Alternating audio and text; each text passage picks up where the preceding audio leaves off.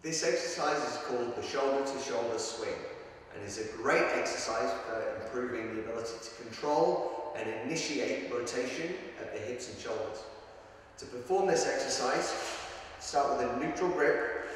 Bring the head of the club towards the back of the shoulder. We're going to bring the club smoothly across in a semicircular motion towards the outside of the opposite shoulder.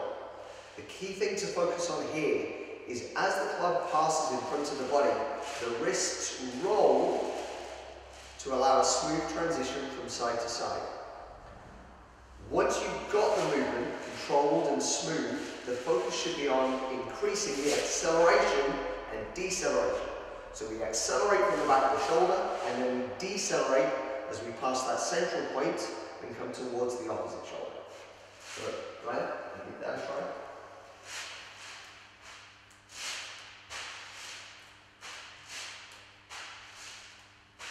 Good.